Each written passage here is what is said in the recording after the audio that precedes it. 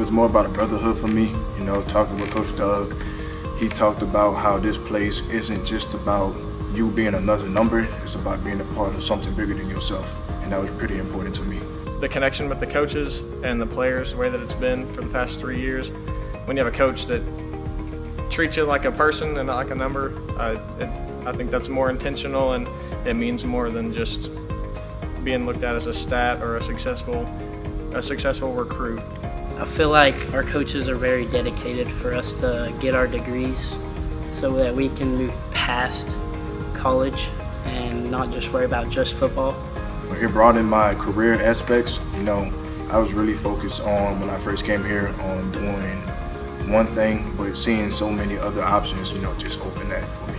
Compared to other schools and how much attention they're going to get from their coaches and their teachers and all of that, and how much help they're actually going to get in their classes that most other schools would just never offer them.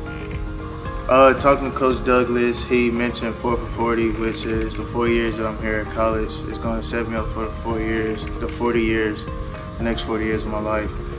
I say, if you care about school and if you care about building something and being a part of something bigger than yourself, this is the place for you.